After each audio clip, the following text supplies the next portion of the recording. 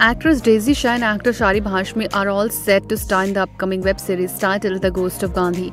The story will revolve around a female journalist played by Daisy, while Sharib will be playing the role of a social activist. The upcoming web series, which will offer another perspective on Mahatma Gandhi, indulging in historical debate, packing a good strong dose of entertainment, which will be coupled with strong social messages. Talking about the web series, Sharib said,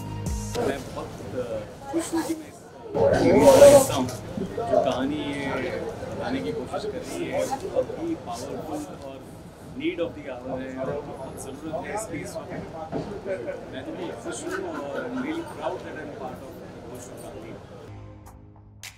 The series is helmed by writer-director Manish Kishore. The teaser of the series will be unveiled on August 14, INS report.